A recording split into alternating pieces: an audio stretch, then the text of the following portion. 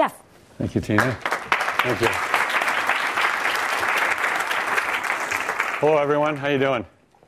Great. Awesome. I want to start with taking you back to my senior year in high school. It's a long time ago. And I was playing in a football game. It was the seventh game of my senior year. We had lost every single game my junior year, and we had lost the first 6 games of my senior year. And I was a very mediocre football player on a really lousy team. And it was late in the game. In this particular game, I actually had a pretty good game. I had caught a touchdown pass, and I had caught a couple other passes. So I was having a pretty good game, and we were actually within kind of striking distance of potentially winning the game. And as we were on the opponent's 10-yard line, and as the quarterback rolled out, I was in the end zone, and I happened to be open, but the quarterback didn't see me. And I had to, in a split second, decide, should I raise my hand and let the quarterback know that I was open, or should I, and thereby, take the chance that he throws me the ball and I drop the ball and become the GOAT? Or should I, not raise my hand and let the quarterback, have his chances if he gets in the end zone? And my decision, it felt like an eternity in that split second of my calculus. And I ended up making a decision that's kind of haunted me, but then formatively changed me for years. I made the decision not to raise my hand. And the quarterback didn't see me. He ended up getting tackled, and we ended up losing. And I struggled with that so much afterwards. And what really was the reality of it was I was more afraid of failing than I was afraid of being mediocre at that time in my life. I didn't have enough confidence in myself to really step out there and appreciate what I really could do. It was only later that I learned that I had more fear about being mediocre than I did about failing, which is ultimately what pushed me over the entrepreneurial cliff, if you will. The second one that I want to mention is failing at getting my lifeguard certificate when I was 16. And I thought I studied, I thought I did the practical exams, I thought I did all of that, but I failed miserably on both. I failed on the practical exam and I failed on the test. And for years, again, I agonized over how could I fail a lifeguarding test? How could I do something to fail something like that? But when I realized what it did for me, it was one of those formative moments that it taught me the rest of my life that I better out-prepare everything. So today, I'm not necessarily the sharpest guy intellectually in the room, but I will outwork anyone in the room. And I learned that kind of the secret to a successful 40-hour work week is to work 80. And that's just how I can do it. I also learned the value of networking. I got a pretty good job out of graduate school because I went to a pretty good graduate school. I went to a pretty good graduate school because I had a pretty good job, before that. I got a pretty good job before that because I got a pretty good internship.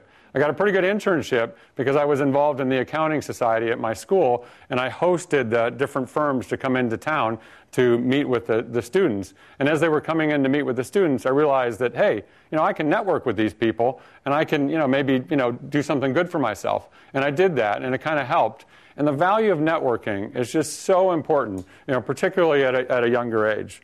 I'll give you one other example of the value of networking. How many of you have heard of the economist Jeffrey Sachs? So most people have heard of him. You're far ahead of me. I didn't know who he was 5 years ago.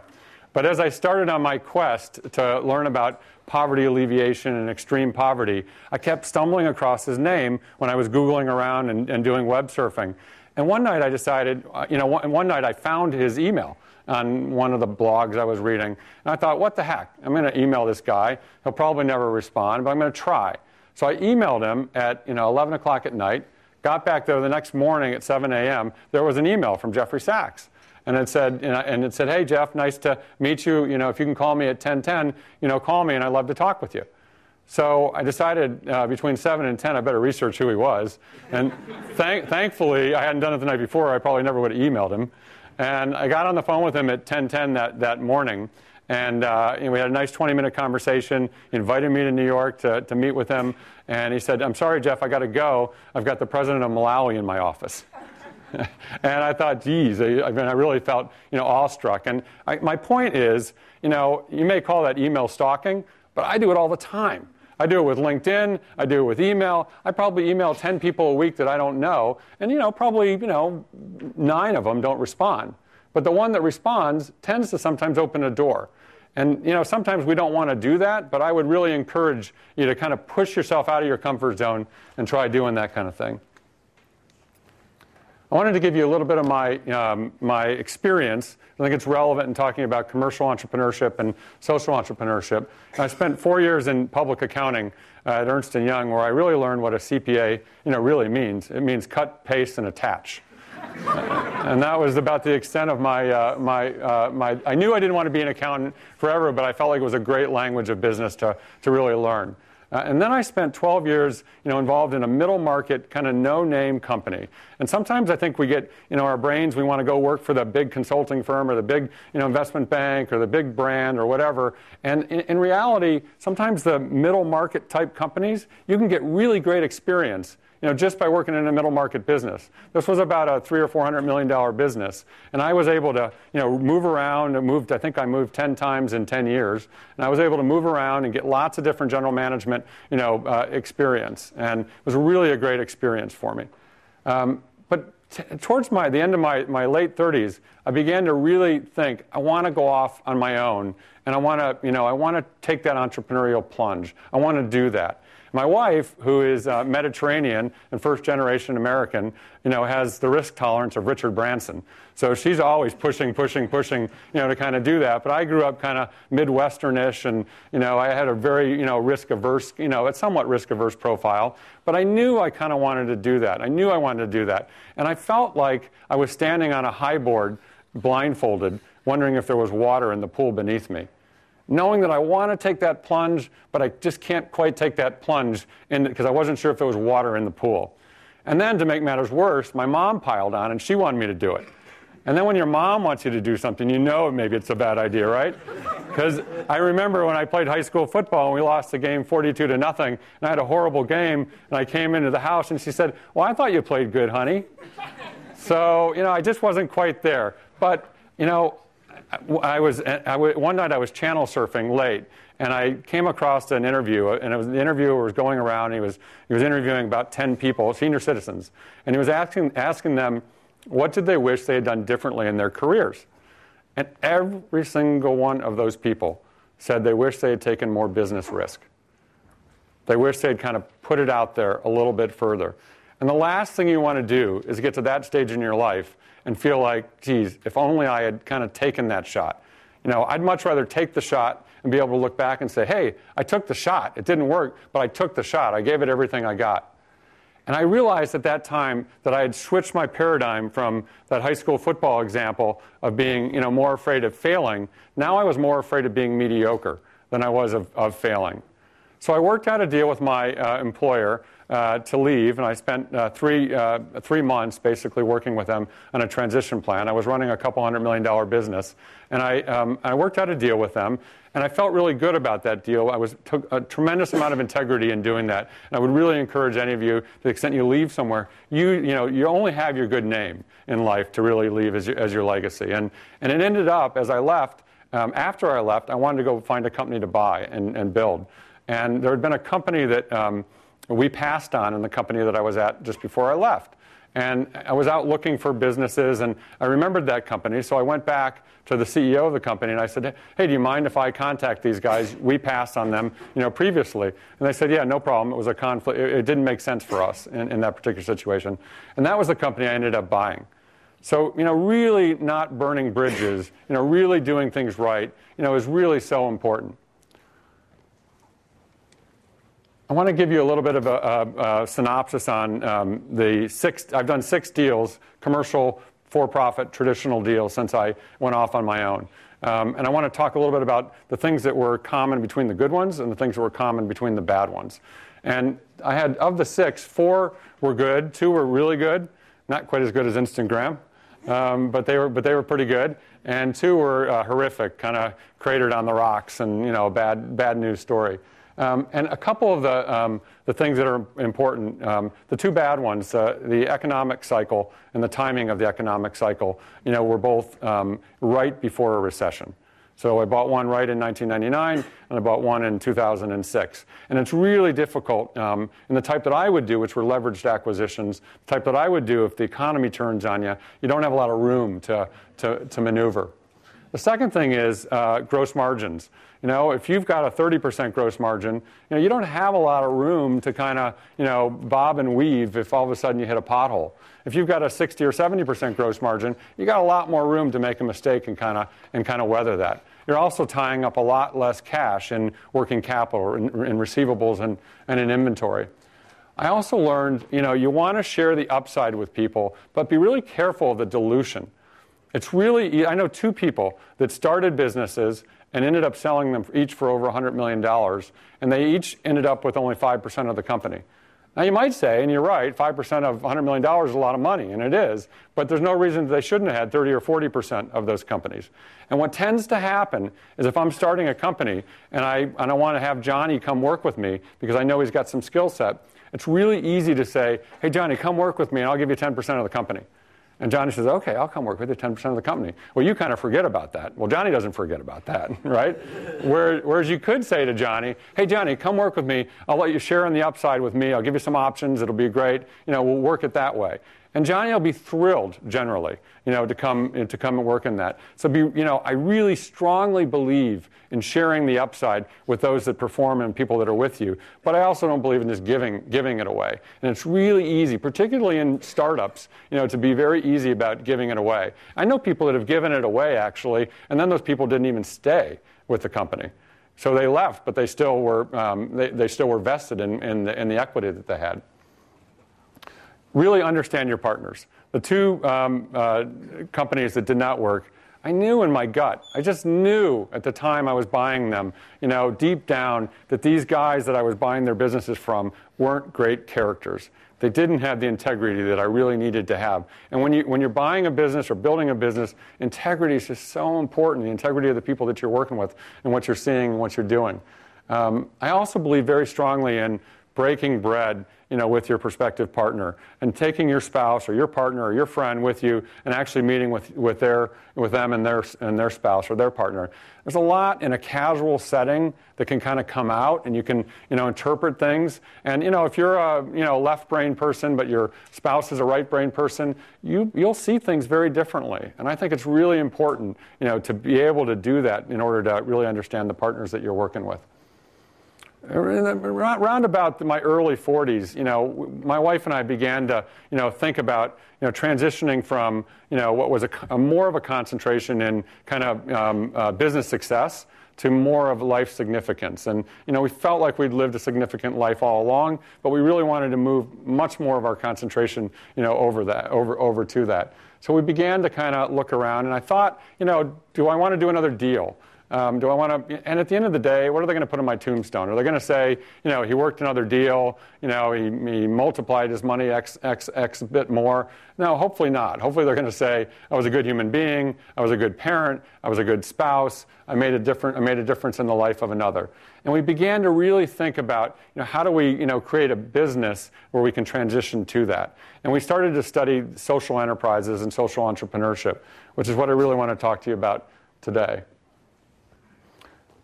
Can these products actually help save the world? Can something as basic as a bottle of Newman's Own salad dressing actually bring joy to a child with a life-threatening disease? Can a bottle of water sold here in the United States actually help bring clean water to someone in the developing world? Can a pair of Tom's shoes purchased at Nordstrom's actually put shoes on someone else's feet in South America? And can something as basic as a ream of office paper, not much more basic than that, right? Can that actually provide a meal for a family of 5 for a week? And the answer is, yes, they can. And they're doing it through a really interesting model called social entrepreneurship. And I want to talk a little bit about what this model is. There's tremendous overlap between commercial entrepreneurship and social entrepreneurship. They're very difficult to pull apart. I do feel like that you can pull them a little bit apart by the mission of the business. Is the mission of the business to really, fulfill a societal challenge, a societal solution, or is the mission of the business to, create value and economic return and that kind of stuff for shareholders? And just as I say that, there's a bunch of, counters that I would say against it. But they're very similar in terms of the implementation of them.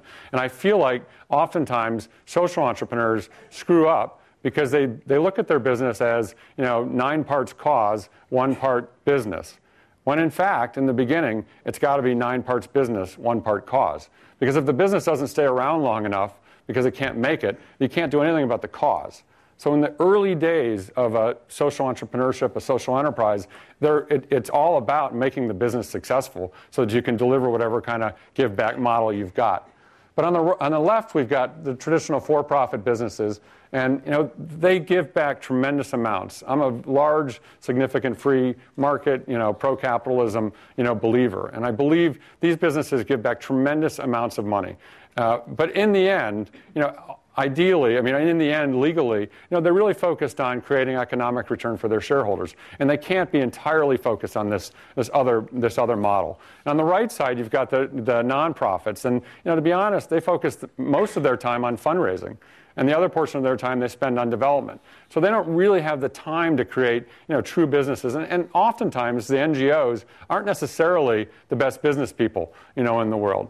So in the middle here, in the bottom, you've got this hybrid model of social entrepreneurship, social enterprises. And the beauty of this is they can be anything. They can be for-profit businesses that are donating, in our case, 100% of its profits, or they can be for-profit businesses that are donating, 2%, or they can be, donating a pair of shoes for every pair of shoes they sell. They can be very different models. There's no right or wrong in that, in my mind anyway. And on the other hand, you can have nonprofits that actually create sister companies, and those sister companies, are for-profit entities that maybe are helping lower their admin rate so they can attract more dollars. And I think it's a really exciting model because of that.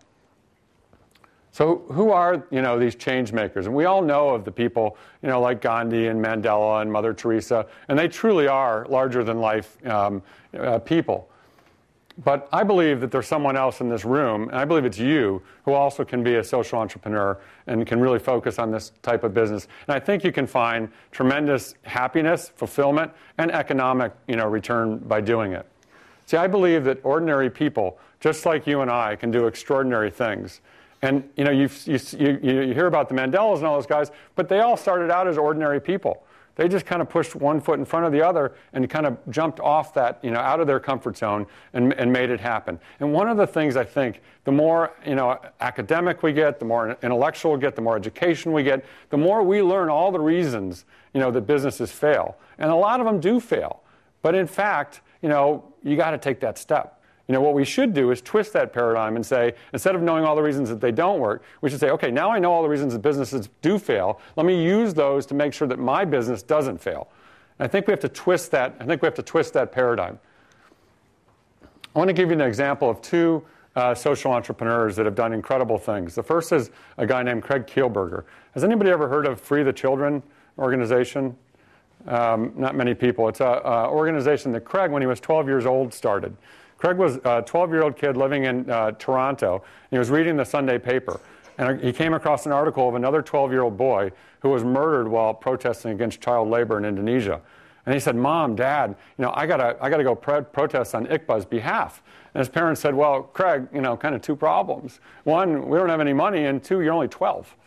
And, he said, well, I'm going to raise the money. I'm going to find somebody to go with me. I'm going to make it happen.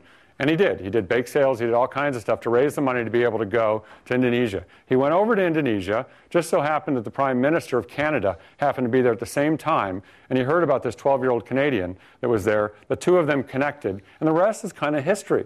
That was 17 years ago. Today, he runs an organization that educates 50,000 people in the developing world every single day, just because he took that small step out of his comfort zone to make it happen. The second is an individual named David Perez. You won't have heard of him. He's a friend of mine from San Diego. And when Katrina occurred, David said, he came to me a day or 2 into it and said, Jeff, I'm really dissatisfied. Change isn't happening fast enough. We're not getting medical supplies to the people that need it on the ground. And I said, okay, I don't really know what you're going to do. He's a middle-class guy living in San Diego and didn't really have any money. But he said, I'm going to figure it out. And I said, all right. And 3 days later, he showed back up on my doorstep. And it looked like he hadn't slept in 3 days. And in fact, he hadn't slept in 3 days. And he said, Jeff, I'm going in. And it sounded like a code word to me. I really wasn't sure what going in meant. But he said, I'm going in. I'm going to make it happen. So he took a couple weeks off from his work. And he, by the time it was over, He had been on the phone with Richard Branson. He'd been on the phone with Michael Dell. He'd been on the phone with senators and congressmen. He'd been on the phone with people on the ground. He ended up raising enough money through and getting in-kind donations of people's airplanes to fly 72 727s into New Orleans carrying medical supplies. And he ended up taking a full load of people out of New Orleans to San Diego, where he relocated them. All because he had enough chutzpah. He just kind of put it out there. He had a Rolodex. He started calling people. He didn't get no as a bad word to him. And I believe that if people like this, and just like you guys, and just like me, we can all do this. I think we're at the beginning of a really powerful and really exciting wave of social entrepreneurship. And unlike a lot of things that are on the horizon that are kind of looming and they're not so good, they're dark clouds on the horizon, this is a really powerful, positive thing. And it's a positive thing because you can really be part of this movement. And I think it's going to be moving for a long period of time. And it has to do with 5 principal things. The first is you guys, young people. Young people today, want to be part of something bigger than themselves, and they also want to make a buck. And you can do both. You don't want to wait 30 years to do that. And you don't have to wait 30 years to it. You can kind of get right at it. The second thing is the internet. The internet, brings these global issues to our laptops 24/7. They're coming right at us. We can't turn them off. You heard about, you've all heard of Coney 2012, pretty much, on the invisible children.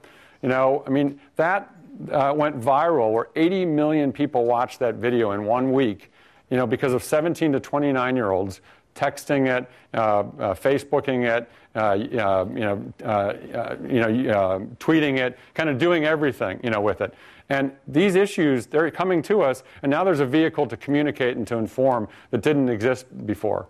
The third thing is also the internet. The internet makes all of us be academic researchers from our laptop. There's no excuse, whether it's a new business you're starting, a nonprofit, a for-profit, whatever it is, there's no excuse for any of us not to be experts before we put a business plan together, before we talk to an investor, before we do anything like that, because we can get incredible amounts of information right from our couch with our laptop. I'm researching bringing a coffee product in from Haiti, where we would bring it in, help the local people there, donate the profits back to Haiti. And in the period of 3 days, I was able to talk with USAID people. I was able to get growing reports. I was able to, communicate in ways that I would never have been able to do, 20 years ago.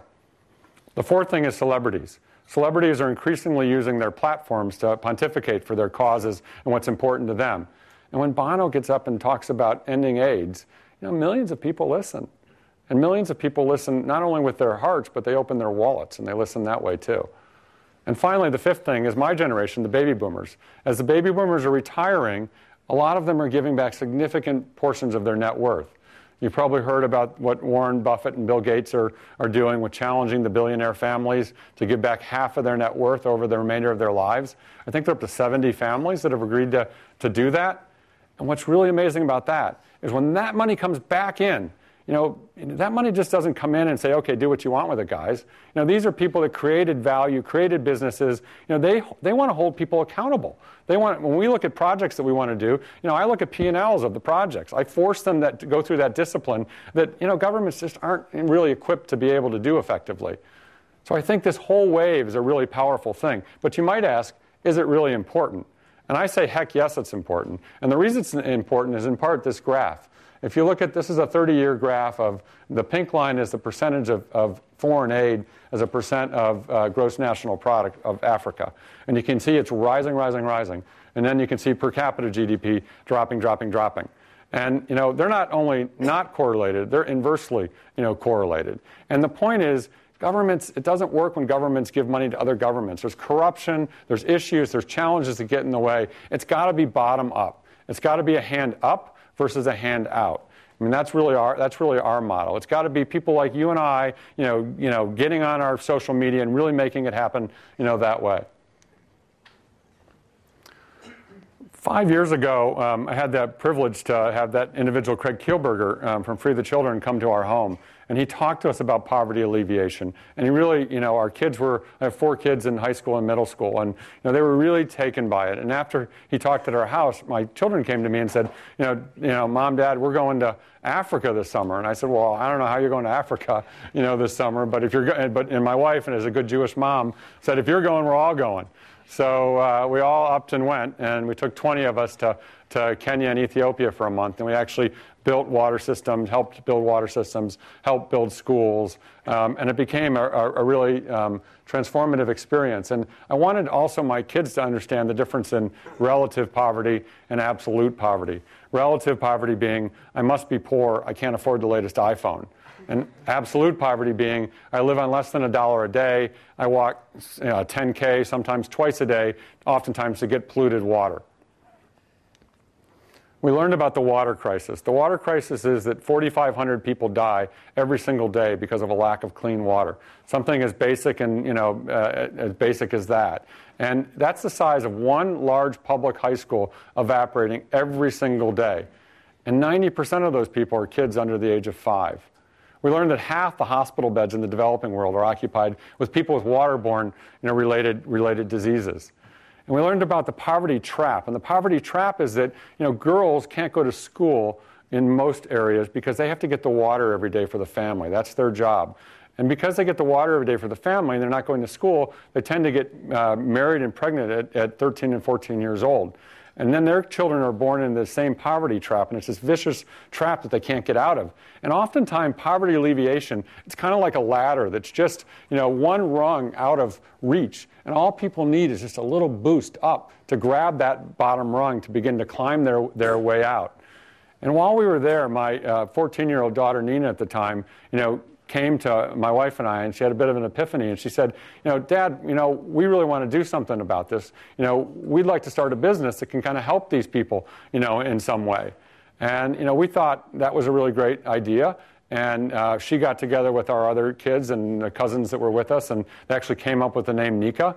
Nika means to give in Zulu. And, before we launched it, I began to think about this quote that I really like a lot, which is, the destiny is not a matter of chance, it's a matter of choice. It's not a thing to be waited for, it's a thing to be achieved. And when destiny knocks on your door, you don't say, hold on a second, I gotta comb my hair. You grab it by the throat, you wrestle it to the ground, you stomp all over it, you make it happen, because you don't know when it's going to come back again. So, as we got back to the United States, we began to create Nika. And Nika is a bottled water brand in the United States that donates 100% of its profits back to the developing countries. And as we got into it, we picked water. A lot of people go, ooh, why'd you pick bottled water? Does the world really need another bottled water company? And as we thought there was something very symbolic about providing clean water or selling water in the United States and providing clean water to others in the developing world. But people really struggled with the eco side of it. So we developed Nika with an eco policy that, we believe is kind of best in place, kind of eco-wise for a plastic company. We use recycled plastic to make the product, and we're certified carbon neutral with the product. And as we really got into this over the years, what we realized is that it's only costing $20 to bring clean water to someone for a lifetime. $20. I spent $12 at Starbucks the other day. I spent $35 at the movie theater the other day with my family. Now, that's not made to make us feel guilty, but that's made to make us feel like, we can make these tough societal solutions. We can solve these issues without having to give up, without having to give up that other stuff. And we thought if we could be a $10 million revenue company, which would mean we generate about $1 million after tax and profits, we could bring clean water to 50,000 people a year.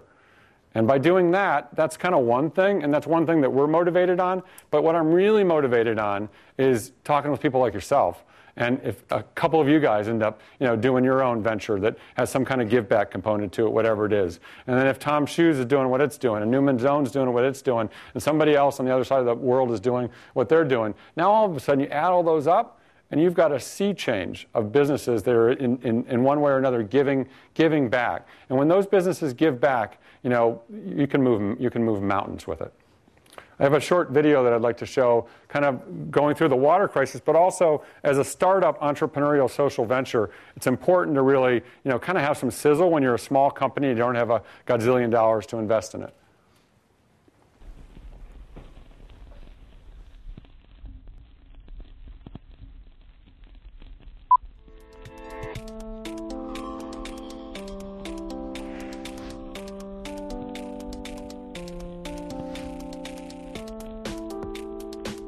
We are connected with a cosmic cycle, a gate and a pipeline to the clouds and to all the earth and sea.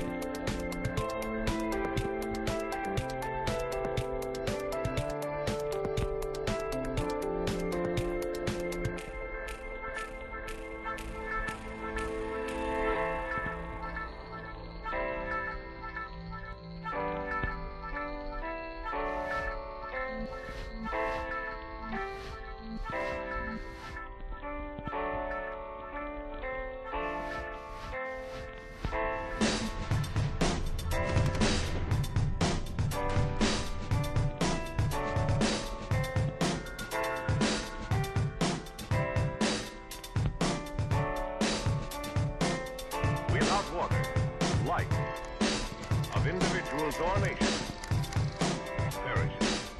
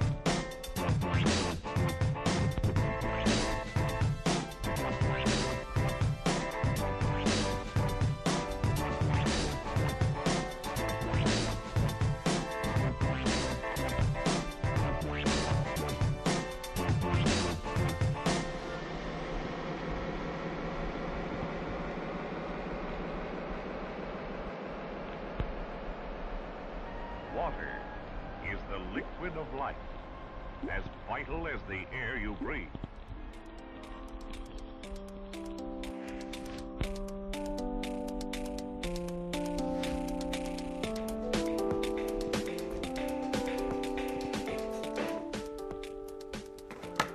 I wanted to chat briefly about another topic that's really near and dear to my heart, and I think that's something that's really evolving. It's called conscious consumerism. And I think that there's four forces that are really focused right now on making it so that we as consumers can really choose the products we want to enjoy. And by choosing the right products, we can help end society's most challenging issues. And it has to do with four things. The first is the concept of social enterprises. I mean, you're seeing at universities all across the country, coursework being taught now on social entrepreneurship. You're seeing hybrid models where in the past people would never, invest money in a for-profit business that has a large give-back model, component to it. You're seeing, lots of, industry framework beginning to be created. And on the right side, you've got the internet. When one in 9 people on the planet have Facebook, it's a huge social media, opportunity. When there's 200 million tweets a day and 500 million YouTube, views a month, you've got this ability, just like in the Coney 2012, for things to go viral, right away and very quickly. And at the bottom, you've got money. You've got the millennials that have $40 billion in discretionary purchasing ability.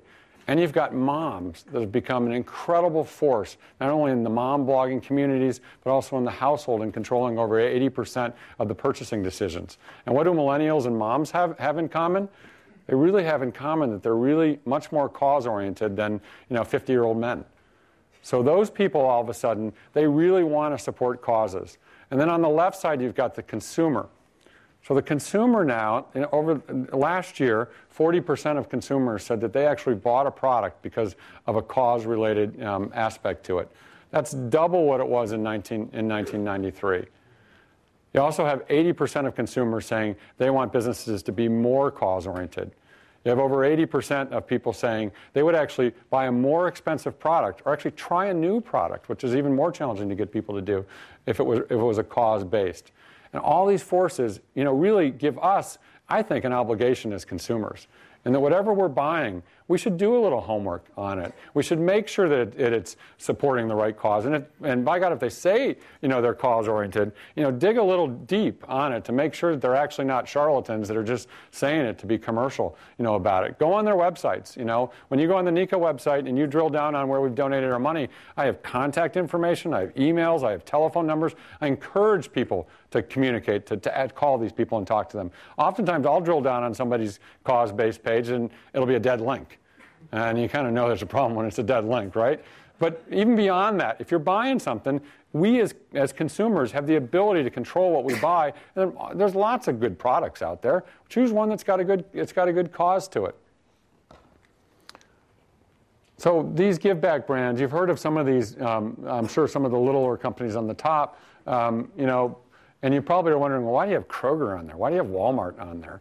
And the reality of it is Kroger, large grocery chain, donates 12% of their pre-tax profits to charities. Walmart, for all the crap that they get, they donate $2.5 billion in product and cash, each year. So it's not just happening with these trendy, entrepreneurial startup brands. It's also happening with these, larger brands that are really doing it in a meaningful way. I wanted to leave you with some lessons learned, and these cut largely across all kinds of entrepreneurship, whether it's, social, commercial, whatever. And the first is begin with the end in mind. How many of you have read the book The 7 Habits by Stephen Covey? That's pretty good. So usually when I talk to college students, no one's ever heard of who Stephen Covey is.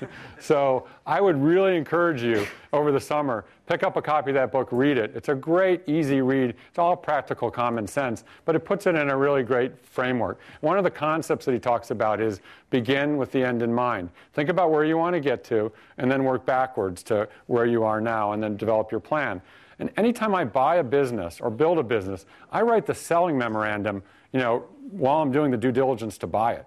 And why do I do that? Well, I do that because I want to see what holes I have in this business that I have to fill over the next 3 to 5 years while I'm building that company. So, for example, if I write that plan and I notice that there's no intellectual property, well, and I want to create some sizzle when I sell it, I know I got to build in some intellectual property, into that business. The second thing is be transparent with your donations. I mentioned that earlier about, you got to be fully authentic and transparent with it. The third thing is act boldly with, your financial backing. It's kind of like applying to Stanford. You don't want to just give it your, old high school try and say, just whatever. You want to put your best foot forward, right? Or you're not going to get in. That doesn't mean, don't tell the truth, but that means just kind of put it out there. People don't want to partner with somebody that person's kind of a 6 out of 10. People don't want to partner with people like that. Find like-minded people. This relates more to the give-back businesses. In the traditional commercial entrepreneurship, you can create options, you can do that kind of stuff. But if you're really a true give-back business, you don't necessarily do that. So what you have to do is make people want to run through walls for you, because they're inspired by the cause, because they love what you're doing. When we first started Nika, I had a woman or someone come to me and say, that so-and-so on their Facebook has that they were a co-founder of Nika. And, they'd come a month or two later. And this person was kind of upset about it. And I said, hey, we just hit the lottery. That's great. I want everyone to feel like they're a co-founder of this, because the more people that feel like this, the more they're going to want to run through walls to help us, with our brand, and to help us achieve our mission, which is to end the worldwide, water crisis. So you really want to make people feel like it's everyone's business. The product has to be good, and it has to be priced competitively. I know that Whole Foods upper management, because I talk with them, they love Nika. But when you get down into the trenches, if it doesn't have the inventory turns, if it doesn't have the profit margin for them, those lower level people, frankly, their jobs are to, maximize, asset efficiency and to maximize profit. So they're going to ultimately not keep it on the shelf, even if the CEO, wants it. I mean, he may override it for a little bit, but eventually, it's not going to do that. So the product's got to have a good value proposition. I know a woman that has a maple syrup, that, it fits everything. It's awesome, except it tastes horrible. Well, how many times are you going to buy this maple syrup, even though it's got a great cause and it's really helping, her cause? You're not going to buy it that much. It's got to have a good value proposition. Outsource as much as you can. Keep your costs variable. Human nature is, if I make it all myself, I can, make it for a lower cost because I'm not paying that profit margin to one of my suppliers. Well, the reality of it is, if you're just starting something, first of all, you can't afford all the capital equipment or whatever you need to kind of get into that business. But those people that are suppliers, they're probably pretty darn good at it. Even though you're paying them a profit margin, you're probably getting it even cheaper than you could have been doing it on your own. And the other thing is, as you start to get bigger and bigger customers, as you're scaling your business, and if you're doing it all yourself, you're really not scalable if it's a product, because they're not. You have to add more equipment, you have to add more capacity. But if you're outsourcing it, these people often, most of the time, have the capacity, so you can grow right with them, and it's a big, opportunity with your customers. The eighth thing is learn on someone else's nickel. This doesn't mean screw up on someone else's nickel, but if you've got the next Instagram, go for it. I think that's awesome. But in reality, it's great if you can kind of learn, get your feet wet, make a lot of mistakes, for a few years or for some period of time to really learn, what you need to do when it's really on your own. I probably make 20 mistakes a day. I probably made 50 mistakes a day when I was younger. But my mistakes are less today than they were, 25 years ago. You're going to make mistakes. This doesn't mean put your passion, on hold, but maybe it means just kind of percolate it for a while you're, while you're working and getting and earning some money and creating some, economics and that kind of thing. The ninth thing is oftentimes people quit, when success is right around the corner.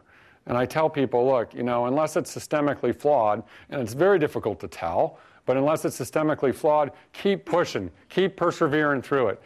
Maybe you should ask a mentor, ask a parent, ask a business person, ask a CEO of another company to kind of check and balance you to make sure that you are on the right track. But kind of push through that threshold to persevere. Find a partner or mentor who balances you. We all are going to be good at, one or two things, but we're not going to be good at 5 or 6 things that cut across all functional areas. And most people tend to be more left-brained or right-brained. And I find it's really important to partner with somebody that complements you. And this doesn't mean they have to be an equal owner. This doesn't even mean they have to be an owner at all. They could be a parent, they could be a professor, they could be a friend, they can be a CEO of another company, but partner with somebody else. Because the minute you go to talk to investors, they're going to start drilling you. And if you're a sales and marketing person, and they start drilling you on cash flow, and you go, you're done. It's over with that particular investor. So make sure you complement yourself with somebody that really can pull that stuff out. And the final thing is what I call the rule of 2s. And that's that everything takes twice as long and costs twice as much money. It's just human nature. And that damn Excel. Excel makes everything really easy. Because we can make an Excel model look just really dynamite. And in reality, it's a lot harder to hit those models. And I find, it just takes a lot longer, than we think is human nature. So if you can, run your models out for an extra, 2 years. Run your cash flows out for, double your costs. So that you really know, last thing you want to do is run out of money. And the last thing you want to do is run out of money when success is right around the corner, because you're going to go out and raise money when you're out of money and talk about dilution. You're going to get wiped out, and then you're going to be really unhappy. So, make sure you get enough capital up front so that you can kind of weather that storm. So with that, I'll turn it over to some questions. Great. Do you want to? Perfect. Yeah. The video mentioned that Nika donates 100% of its profits to those countries. So I wanted to ask that how does it work out for a social enterprise that wants to invest in its own business to grow to a certain point? Is it like it goes to a certain point before we think about that number, or like how does that work out? When you the question is you're figuring out how much to donate of your profits. I mean, when do you figure that out, in the beginning or as you get further into it?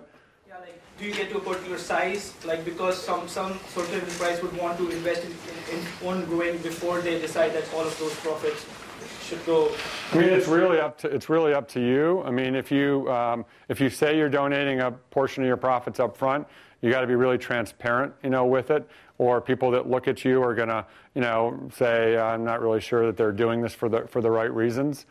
So I think you have to do that. I mean, if your end goal is to, give back, but you really ultimately just really want to create economic return, I mean, I would focus on the economic return, make the business successful, and then over time, add back a component into the, giving back. Because if you muddy the water with investors, it tends to, investors typically either want to come in because it's a social venture, they really want to support you with that, or they want to come in because it's an economic return, model that they're looking at. And if you mix those in and you go to a traditional VC, they're going to say, well, that's not what our investors, our limited partners are all about. So they're probably not going to be as interested. So I guess my answer to that question would be, if you are really doing it ultimately that you want to give something back, I would start with probably not giving something back, make it successful, and then when it's successful, you'll have a lot more flexibility to be able to do what you want to do with it. Yeah. I'm originally a student from South Korea, and I'm very interested in going to North Korea and doing social entrepreneurship there. And with the new leader coming on, I hope when or if ever North Korea ever opens up its doors to the world, how do you suppose that when foreign social entrepreneurs do go to North Korea, how do they fight like communist countries like North Korea where military power is absolute and there's high government corruption, and how do you talk to VCs into getting seed funding? Yeah. So the question is going from South Korea and doing some kind of a social venture in North Korea with a difficult government situation. And I can only tell you, this isn't really the answer you probably want to hear, but I stay away from that kind of stuff. We've done 6 projects, and the one project that failed was a project I did in Uganda, and it was an orphanage for child soldiers, and we built a well for a Christian organization. And the government came in and took not only the well, but they took the orphanage, and they took the kids. It was horrific. And I try to work in agnostic countries where I don't run that risk. I try to work in countries where governments aren't they actually like what we're doing because they don't have the money or the funds to to be able to do that. So I don't really have a great answer for you other than I kind of try to stay away from some of that stuff. So, and I think VCs are going to be very, very apprehensive about political risk. Yeah. Good afternoon. I'm a student from India, and I spent a couple of summers ago interning in Zambia doing field work. And one of the really interesting debates that was going on at the time was about the whole issue of aid. When you're, as a social enterprise, is it, I think it's important to distinguish between philanthropy and actually, say, empowering the people there to be able to generate their own revenue and start their own businesses. What's your take on that? So the question is aid and philanthropy, and how engaged are you in, with those? And actually making it a self-sustaining thing rather than just pumping it. Rather than just giving money, I mean, actually getting in from the ground up. And I think it's critical that you do grassroots, ground up, up stuff. Any water project that we do, we actually go turn on. And I do that not so much because I'm worried that they're screwing around, but because I really know these executive directors of these NGOs. But I do it because I want to take people from the United States to actually help turn them on, because when they become transformed. But I would strongly vote against just writing a check. I mean, they need checks. They need that kind of stuff. But oftentimes, if you write a check particularly if you write a check into just in the United States NGO, a lot of the that might get covered in admin expenses of that NGO. So I would really try to get engaged and not just give money to causes, but kind of get involved at the ground at a groundworks level. And I mean, you've heard of 3 cups of tea, probably, and there are some issues with what happened and all that. But one of the points I think is really great about 3 cups of tea is that as Westerners, we just want to go in and build the bridge. We just want to go in and do that. But in reality, if we don't actually develop relationships with the locals, engage them in what we're doing, have them feel a part of it, have them feel ownership, then they feel like we're just giving them handouts, and it's not so much a hand up. So I really would encourage you to get engaged, go there, touch and feel it, and you'll be so much more invigorated by it. What a question in the red back there. Yeah, I would like to commend you about Nika and what you did for philanthropy. My question to you is, when you first acquired your first company, how did you acquire the funding for it? Was it from investors or personal savings or family members? That's a really good question. So that first job that I mentioned that I went to after my cut, paste, and attach experience was a middle market company. Part of the reason I chose that company was because they had just gone through a private equity transaction. So there was a lot of debt, not a lot of equity, going into it. And part of me going there was, they allowed me to invest, whatever amounts I could put in, which wasn't a lot. I didn't really have any money, but I went to a bank. It was at a time when banks would be willing to lend. I borrowed $100,000.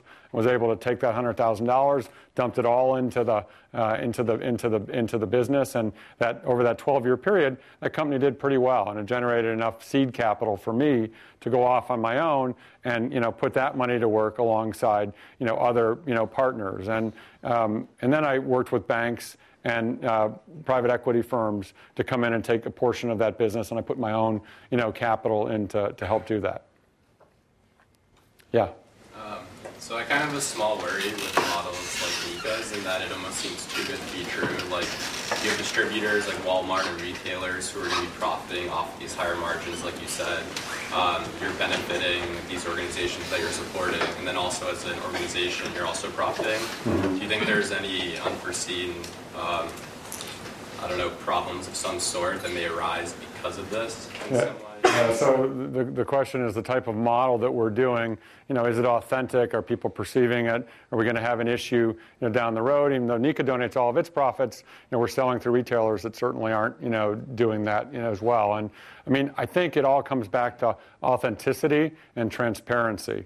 And if we're really authentic and transparent about it, yeah, I mean, some people are going to not believe it, but I don't really care. I mean, because at the end of the day, if I'm doing good in my heart and I'm creating value and I'm doing what I'm saying I'm doing so that I'm not being a charlatan and saying it, there are going to be some people that actually, don't believe me. And there's lots of people that don't believe that, it's too good to be true. You can't be donating 100% of your profits. And, I say, okay, well, if you don't want to, if that's fine, that's your model.